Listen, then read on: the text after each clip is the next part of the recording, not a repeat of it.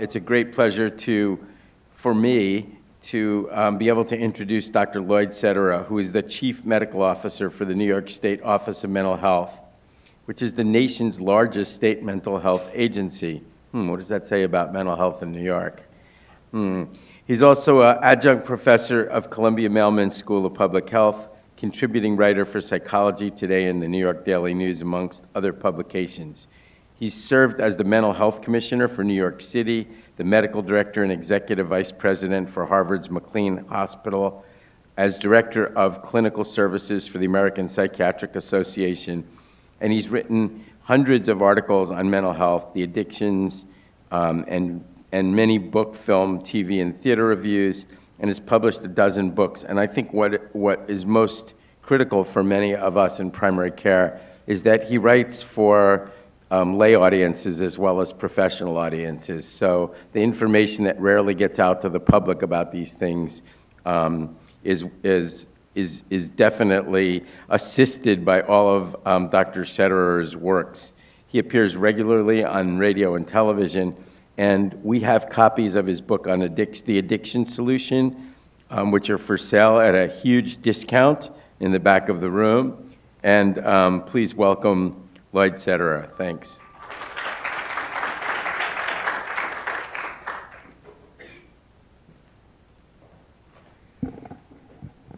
Good morning. Can you hear me? Thank you, Dr. Kelman, Dr. Kahn, and many colleagues. It's a great privilege to be here. I'm a psychiatrist, I'm a public health doctor, and over the years I've become a medical journalist. And the talk today is derived principally from this book that came out almost a month ago on addiction, about the opioid and other drug epidemic in this country. And as Dr. Kelman said, it is written for a general educated lay audience, but it does mean to point the way for clinicians and policymakers as well. And I think you'll see that merger, I hope you will see that merger in the talk today.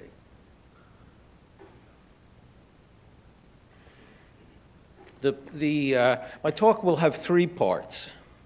The first part will be about what we're currently doing that's not working. The second part will be about taking a moment to see how we humans are active ingredients in the experience of taking a drug. And then the third part will be about the solutions which we have, which we're not hardly using. So where are we? I like Churchill's quote, which is, you can always count on Americans to do the right thing after they've tried everything else. And it seems as if we continue to be trying to do everything else, and it's not working for us. The everything else that isn't working, I think, falls into two categories. One are control strategies, and the other are what might be called consequences or scare tactics. Perhaps the biggest historical example of evidence of the failed approach to try to control people's access to what they want, what gives them pleasure, is prohibition. Remember that? This country decided it was going to interfere with access to alcohol for the entire population of this country. And the only enduring effect from prohibition is organized crime. Organized crime was kind of modest before then, and it put organized crime on the map.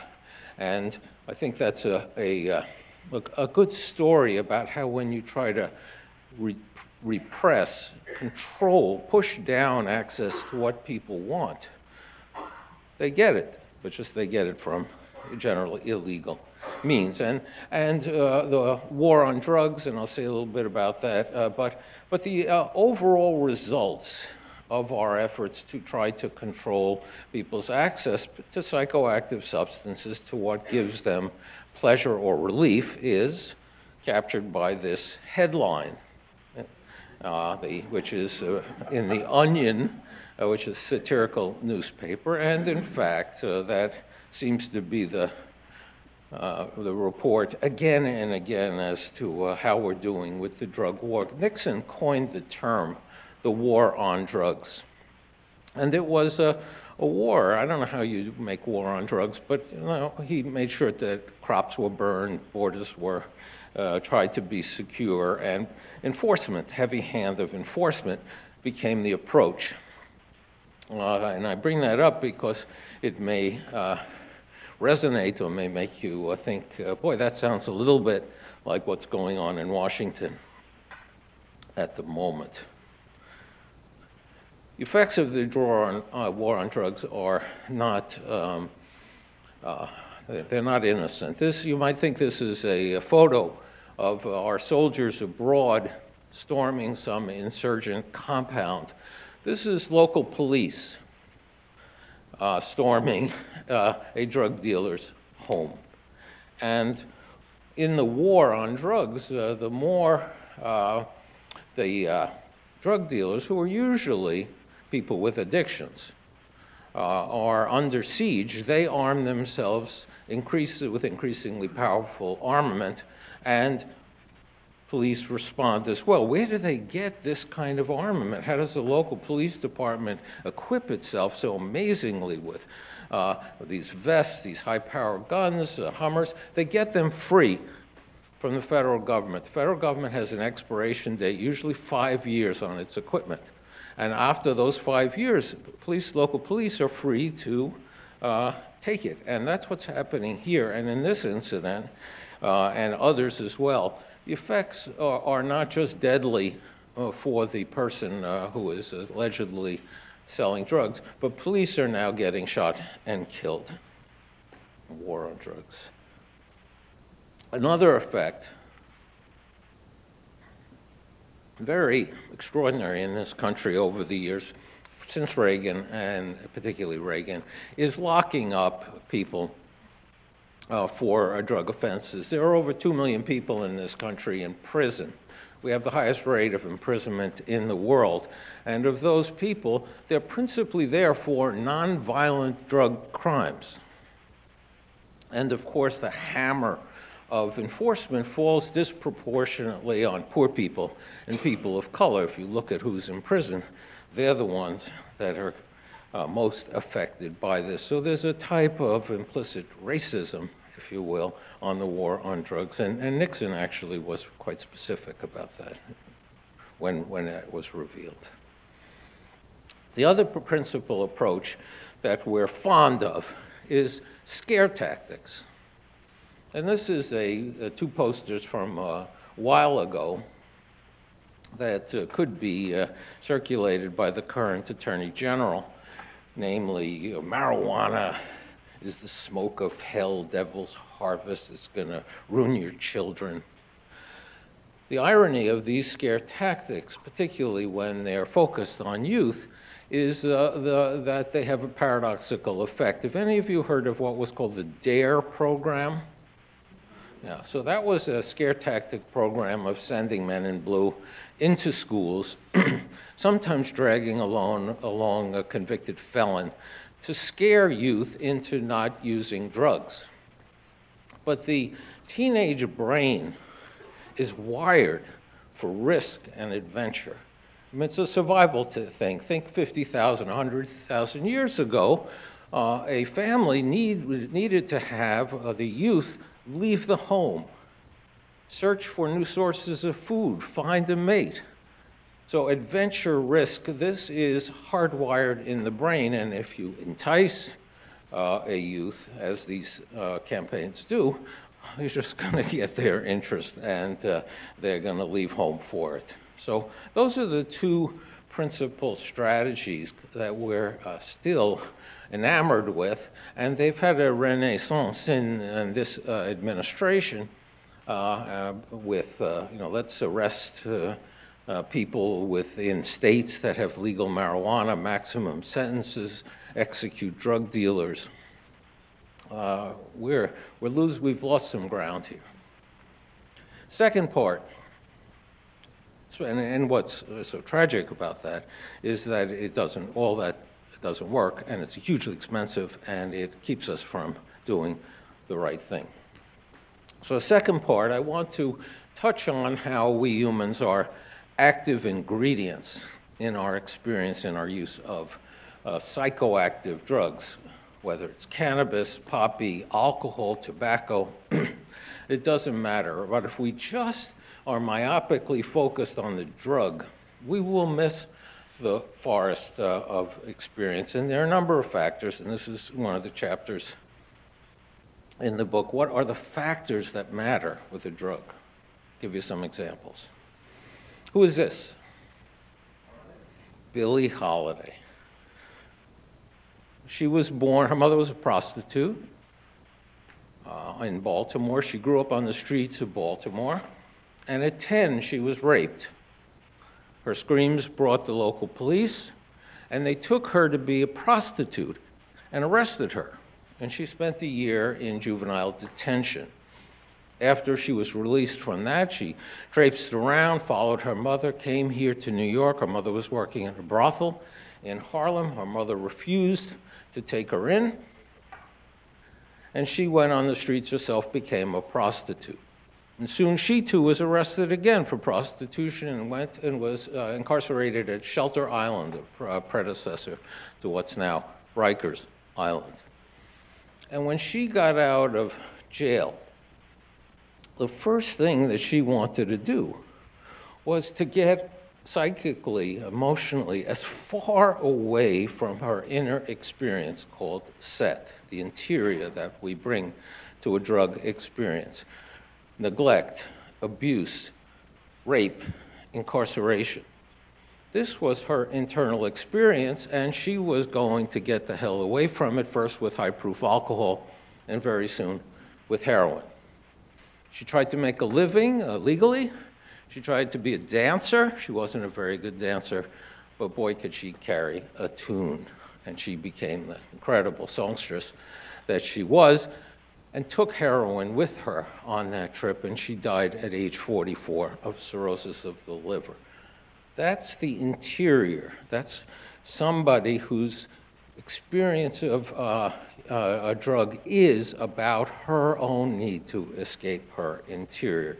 Today we think about this as adverse childhood experiences, right? Abuse, neglect, domestic violence, rape, foster care, incarceration, adverse childhood experiences, and that's a public policy that we have yet to achieve in this state. We are doing depression screening, we are starting to do more substance screening and intervention, but what we're not yet at is identifying these traumas in children, 3, 4, 5, in schools and in medical settings, and intervening with their families, because if a child has these experiences like Billie Holiday, by the time they're a teenager, they have multiple physical problems, diabetes, asthma, obesity, they're smoking, they're using drugs, they're in trouble with the law.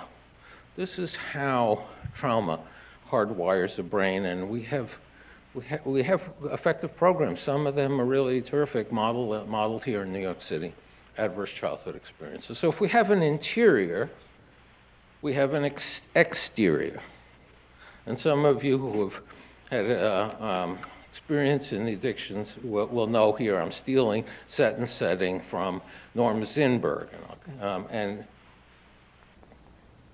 so setting is the context in which drugs are used. And this is a picture from 1971, the Vietnam War. Department of Defense got wind of the fact that American soldiers were heavily using high-potency, cheap heroin that combat soldiers in the jungles. And they asked a Harvard professor, a drug expert, Norm Zinberg, to go to Vietnam and report back on two things. What's the prevalence, and are these soldiers going to bring back their heroin addiction to the United States, potentially doubling the population of heroin users in this country? So Zinberg went, he went with an epidemiologist, Eli Robbins, and he said 1 in 5 soldiers were using heroin 3 to 7 days a week, 1 in 5. But he predicted that that percentage wouldn't be the percentage, the prevalence upon their return. And he was kind of right. It fell from 20% to 12%. And one soldier described his use of heroin as a way to make time go away. So here were men at that time in a jungle setting with an enemy that they couldn't identify, that their lives were at stake every day in a war that was unpopular in this country. That was the setting. That's what fostered that degree of heroin use setting. Another example also that I'm lived through, in the early 60s, LSD became very popular as a counterculture drug. And emergency rooms, your emergency room, other emergency rooms here in New York City, started to have a regular flow of young people on bad trips, really anxious or psychotic. And they would get some medicine, they would be discharged, and 2 or 3 years later, all those admissions, all those bad trips to EDs stopped. No change in the drug, no change in the dose, 100 micrograms, 150, 200, whatever. It was that the community understood that the setting in which LSD needs to be taken to protect a person involves briefing them, letting them know often that the first wall that they're going to encounter on the trip is terror. They've got to get through that. They need a guide. They need a setting where they don't believe the cops are going to show up. And with that, bad trips stopped. Setting.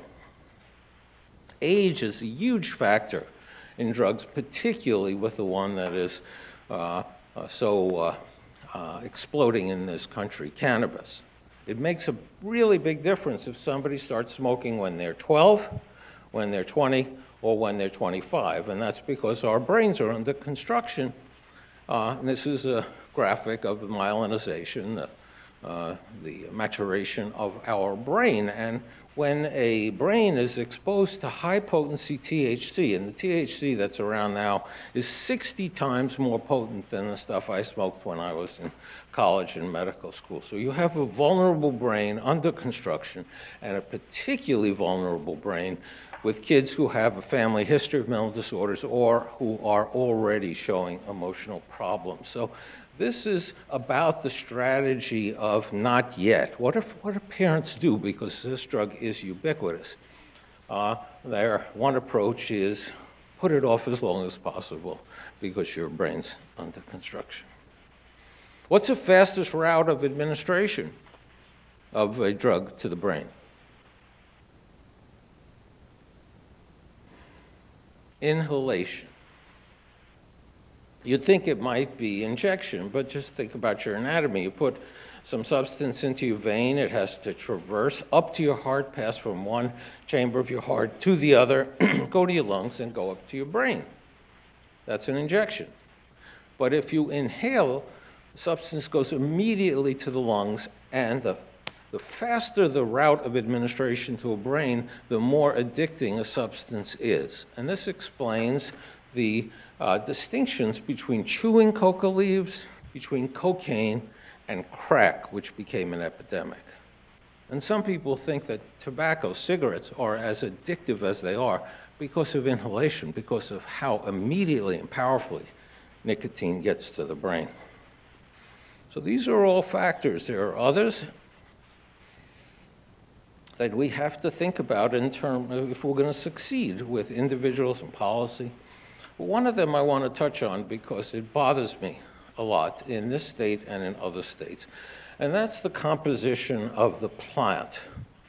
So cannabis has about 100 cannabinoids. THC being the principal one, that's what gets us high. And then another one in natural plants, naturally grown plants, is CBD, cannabidiol. And cannabidiol has no psychoactive effects. In fact, it's neuroprotective. But the cannabis that's grown now used to be about 5 feet high. Now it's about 18 inches, 60 times more potent, and genetically bred often to get rid of the CBD. Any of you been to a marijuana dispensary? Oh, you have to go to one of these. Absolutely. Imagine like the world's best liquor store on steroids. They are really adventures. You have to, you enter, first of all, they take your driver's license and record. So if you're uncomfortable with that, you won't do that. And then you get routed down this narrow area, and standing in front of you is a heavily armed man with a Kevlar vest. So you have to get through those two. And the reason for that is it's a cash business. None of these dispensaries can take credit because credit comes from national banks, and remember, marijuana is an illegal drug federally. So, but once you get in, there's this menu of the different stuff that you can buy. And it's all done with little iPads and highly informed salespeople. And you discover that you can buy almost pure THC. You can buy stuff without CBD. And that's true in the medical marijuana dispensaries as well. And I think that's a really bad mistake because this is a harm reduction strategy. When my son smokes marijuana, I want him to buy marijuana that has 20 or 30% CBD. I want him to have some neuroprotection, and that's a public health position that we have not come to. So the factors that influence are use of a drug, how we're an active ingredient in the drug. And then last section on solutions. And so I am a public health doctor over the years. I've learned an approach, and in this case, we've beaten back so many epidemics in this country and around the world. Think of polio, think of smallpox, think of a variety of ways by which sanitation, clean water, clean air have changed the health of vast populations. Think of the way that we've pushed back, dramatically reduced tobacco use. These are public health campaigns, and and this one for addiction, I think, is about prevention, screening and early intervention, and good treatment. So prevention is, of course, everybody's most desired goal. Keep a youth from using or abusing substances. And there are well-studied programs about how to do that can be adopted, that families can be trained on. One of my favorites is called Life Skills Training. And it's a skill-based program. Elementary, middle school. Children have a limited capacity for decision-making, but they can be trained in decision-making. It's a cognitive training, so that a child, when offered a joint at 1 o'clock in the afternoon, can think through, do I want to smoke this? I have practice afterwards. Is it going to affect my scoring? That's decision-making. And this program also works to help kids modulate their feelings, which are bounce around, control their impulses. This is a skill-based program. Nothing guarantees that kids will not use, but this is a powerful protective set of skills that we can give to youth. Another program, low tech, low cost, this big brother, big sister.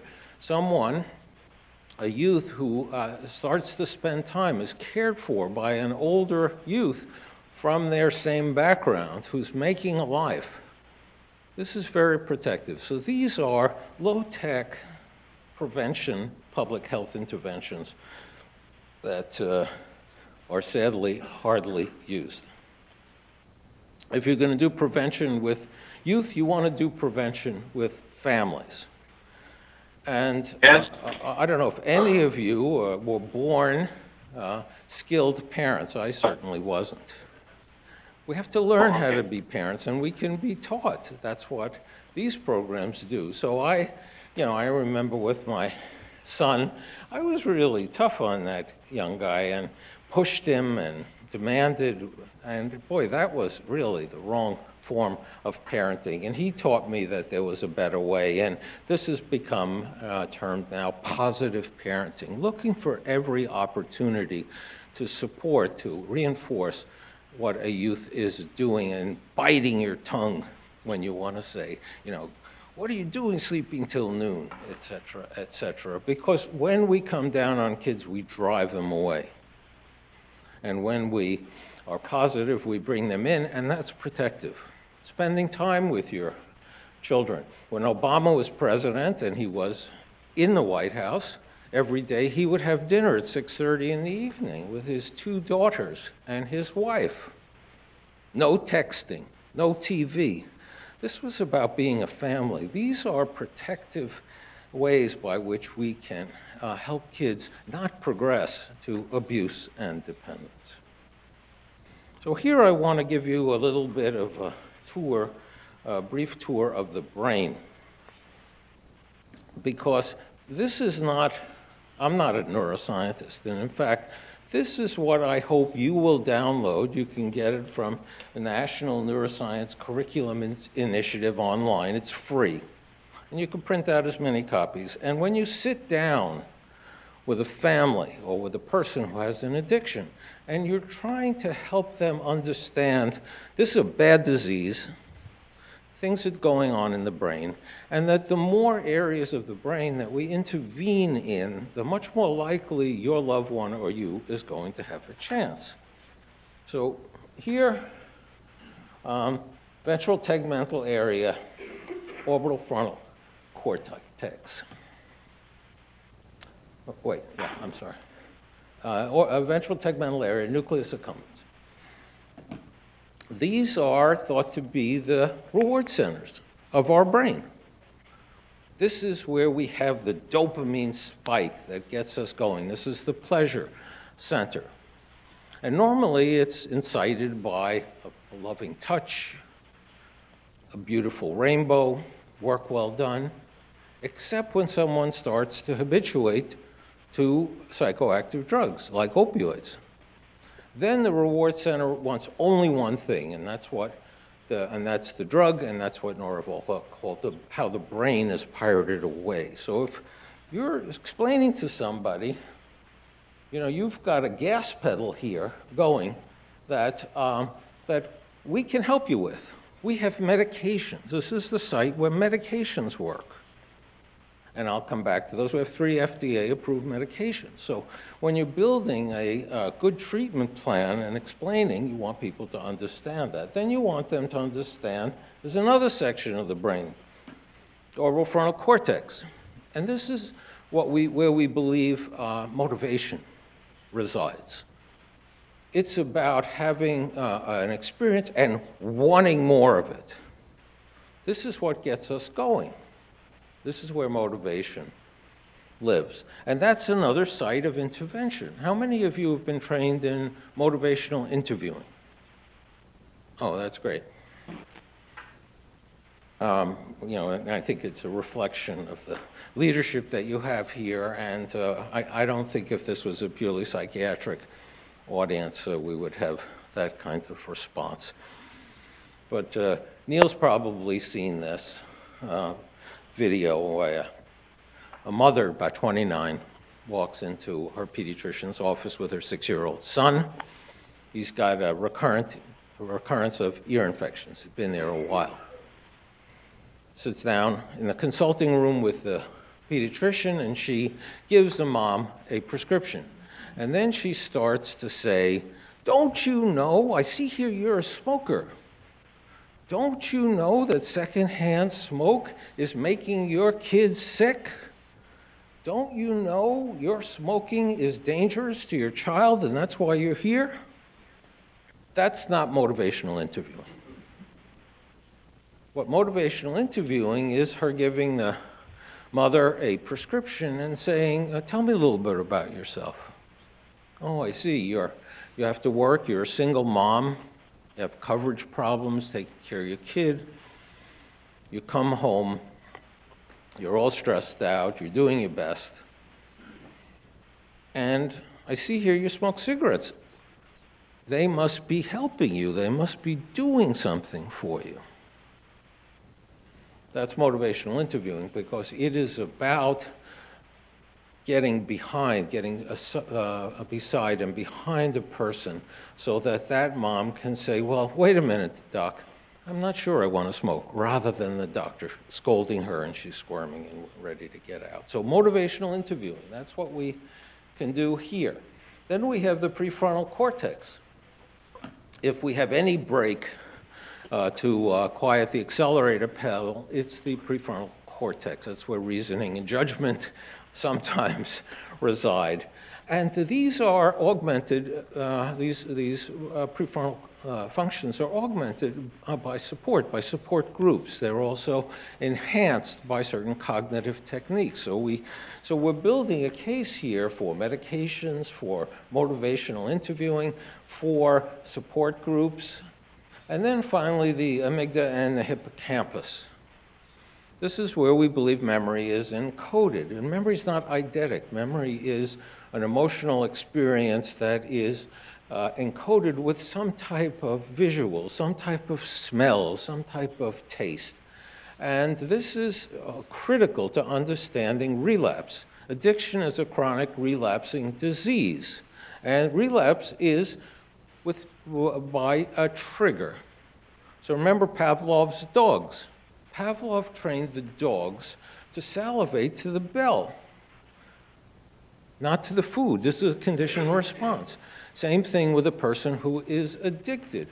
A friend calls and she's high, trigger. Walks in a neighborhood, there's a drug deal going on, trigger. Prince dies, trigger. And it's not the death, it's the drug, it's the conditioned response.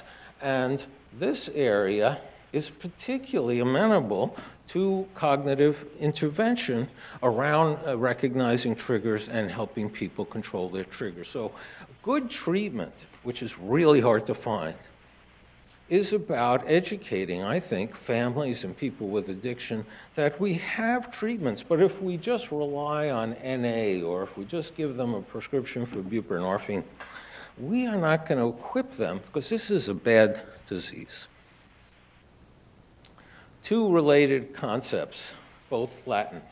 Similia similibus curantur, first. Like cures like.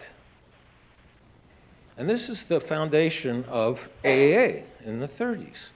A person with alcohol addiction who's clean and dry is the person to cure somebody who's actively drinking. Like cures like. And that was the start and still remains a central premise, but it has also become the basis of what is called peer treatment now in mental health and addictions. When you want to engage and retain people in complex treatment, it's similia similibus curantur. The other is a pun, and this was in a letter that Carl Jung wrote to Bill Wilson, who was one of the co-founders of Alcoholics Anonymous. Spiritus contra spiritum.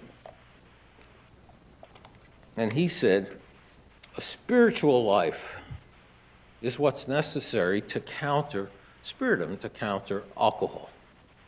And that became the ethos of AA. You need to discover a higher power. It doesn't have to be a religion, but you need to understand that you're part of a bigger and more powerful world, and you'll stand a better chance. We don't tend to ask people, tell me about yourself. What do you believe in? Do you have a spiritual life? Do you have faith? These are essential to meeting people where they are and fostering what is a natural ingredient in recovery. We have 3 types of FDA-approved medication-assisted treatment. The agonists are methadone and buprenorphine. Methadone is back from the early 60s. A lot of people who have heroin addiction, even opioid pain pill medication, they don't like methadone. It's sedating, a lot of side effects, and a person has to go every day and have directly observed treatment, then it feels quite shaming and stigmatizing. There's a huge gap between the number of people with these problems and the use of methadone. And then in 2002, out came buprenorphine. And I was working as a mental health commissioner here in the city, and we made that a signature issue to try to introduce the provision of buprenorphine. And I knew 4 years earlier, 1998, in France, buprenorphine was released as a drug without any training, with the nonsense 8 hours. It's really, have any of you taken this training? It's really boring. I mean, maybe an hour would do it.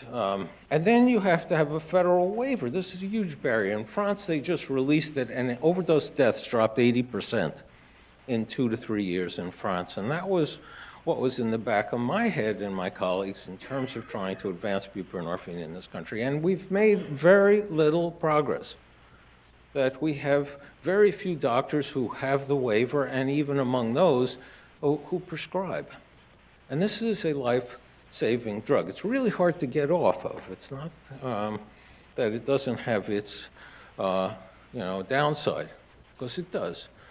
And I don't know, does your emergency room ever give somebody who's arrived with an overdose and who's been given Narcan, ever give them several days of buprenorphine? Yeah. Because think about it, if you, and I pack Narcan. Now, it's not, you don't have to auto-inject, you have nasal spray, kits. In New York State, you don't have to be a doctor to buy this. You can go into most any pharmacy. And I went in not as a doctor. And it did cost me $40 as my copay. But one of these days, I'm gonna come upon somebody, sitting in a car, slumped over, or locked in a Starbucks bathroom, having shot up and not freeing up the bathroom. This is going to happen. So we have buprenorphine, and the reason for buprenorphine is when we give somebody Narcan in the emergency room, we put them immediately into withdrawal. They feel awful. They're drug sick. So what do they want to do? They want to go and get a fix. That's the first thing. So we're not covering them. Even giving them a few days still leaves them exposed. Just where are they going to get maintenance from? But if your emergency room doctors are hating their patients with overdoses, they know they're going to be back in a day or two. They can forestall, they can delay their return, but with some buprenorphine and maybe engage them in treatment. So we have antagonists, naloxone, which is just, it's a lifesaver. And then the other drug, which made its case, built its science case, is naltrexone, Vivitrol, a 28-day injectable. And also not very popular. I mean, this is an antagonist. This prevents the reward centers from firing up. So people are essentially deconditioned because they may use a reward drug and they're not going to have the effect. And it's a big needle. Have any of you given this? Yeah. It's a big needle. It's painful. You have this like viscous stuff that. So the technology needs to come along a little bit, but it is a nuts. We have 3 FDA-approved drugs. These are essential. These are one of the mainstays of keeping people alive and helping people make lives, particularly with opioid addiction. So I want to just touch on a couple more points and then finish up. That because we're human. I mean, the premise of my book is that people use drugs because they're effective. They work, they relieve physical pain, they relieve psychic pain, they transport us away from the grind of everyday life. There isn't one culture anywhere on the globe that doesn't use intoxicants. Not one. This is perhaps, some people say, as much of a basic human need as is hunger or attachment. So we need other approaches that offer people alternatives, prevention, exercise, sports, mind-body activities, etc. But the one I want to talk about is one that most people think is counterintuitive, and that's yet another drug to treat addiction. And that's psilocybin. So, have some of you followed the research on psilocybin?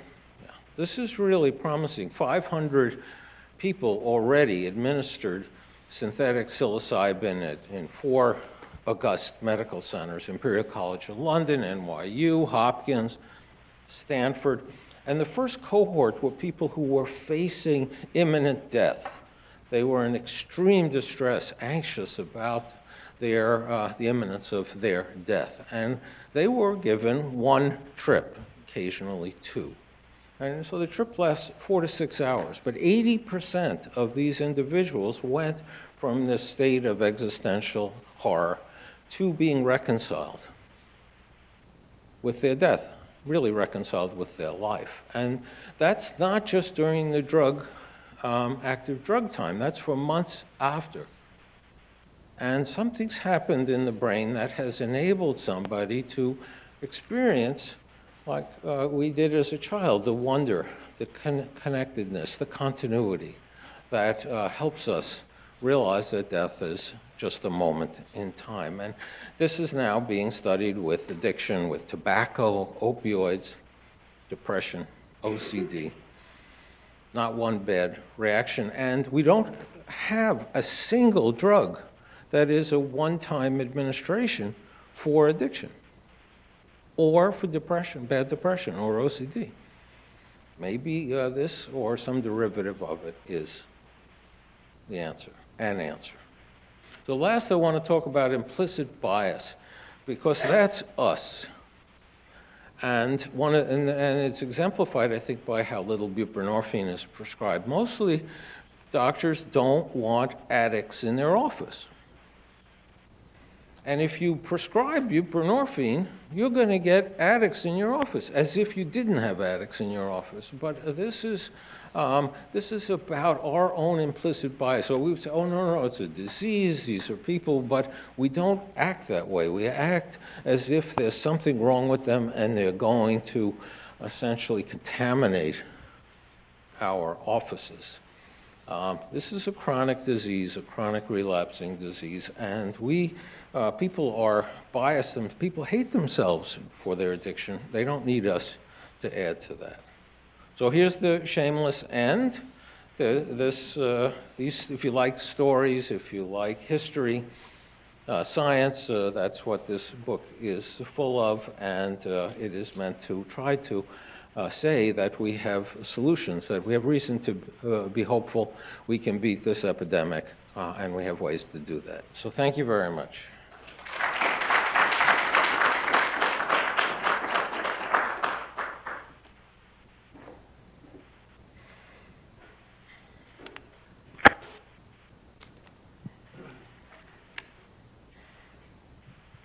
Thank you very much, Lloyd.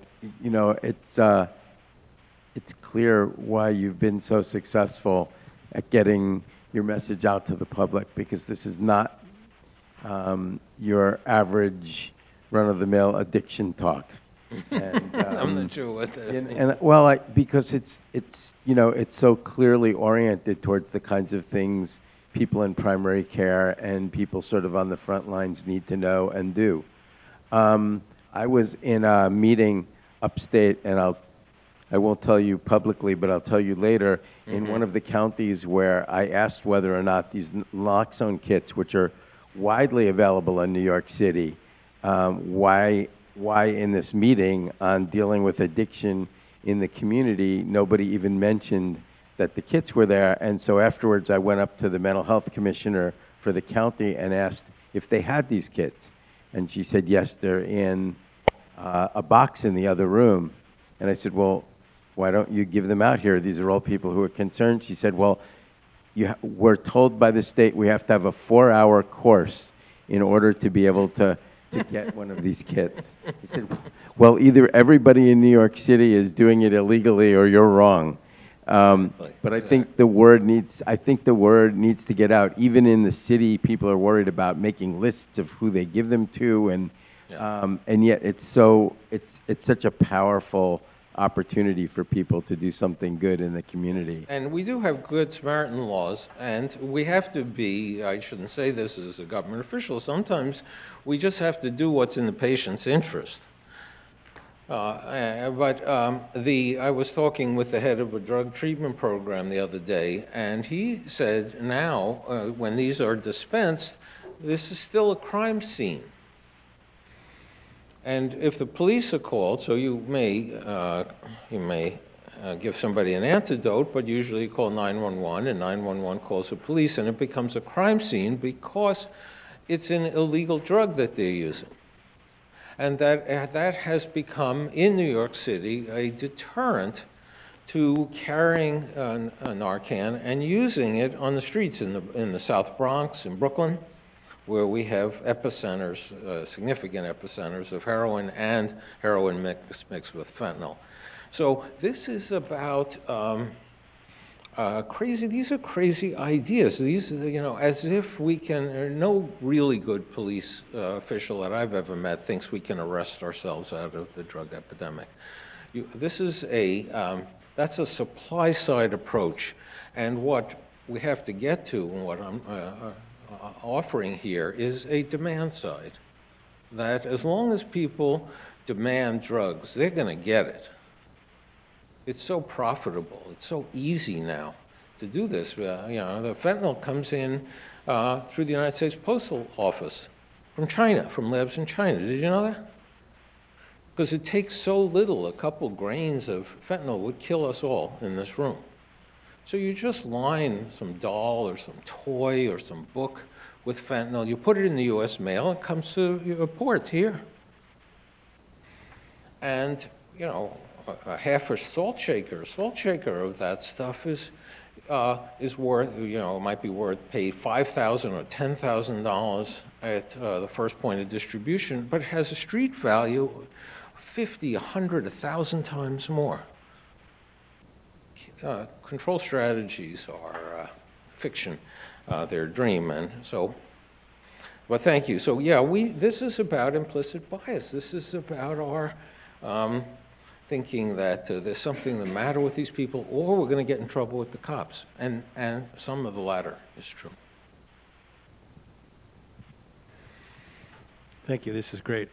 I think your approach to this being a public health problem is really helpful. And just thinking even about the cholera epidemic in London and John Snow is sort of how our role as physicians, as educators, can it seems that there's, whether it's tuberculosis or these other public health initiatives, we've abrogated our role around this. And I'm just wondering what your suggestions would be, where a number of us in this room are involved in education, and it is just curious the lack of initiative within our educational institutions, medical institutions, nursing institutions, that we're stuck with our implicit bias around this. We don't want to see these people in our facilities. We don't even want to educate our colleagues about this issue. I'm just sort of curious if you've heard of any innovative attempts around education and your sort of thoughts on the. Yeah, this is such an important point, and I don't have any magic solutions. What I've learned in terms of bias or anti-stigma is public service messages don't do beans. That what works is face-to-face contact. What works is when your cousin is an addict, when your spouse is using 8 or 10 OxyContin a day, when you realize there's a human being here with a disease, and and that is, of course, tragic and often overwhelming, and inspires all kinds of resentment as well, because people who are in addiction, they lie, they steal, they betray. So that's part of the disease, but the best program or the best interventions have to do with spending time and realizing there's a human being there who's struggling. And learning also that the time that I've discovered that the time the greatest support is needed from friends and family is when somebody relapses. Because they are demoralized, they don't think that they can return to recovery. Doctors and clinicians get demoralized. Oh my God, he relapsed again, family. Those are the moments where we have to help keep hope alive. Thank you very much. It's a great privilege to be here.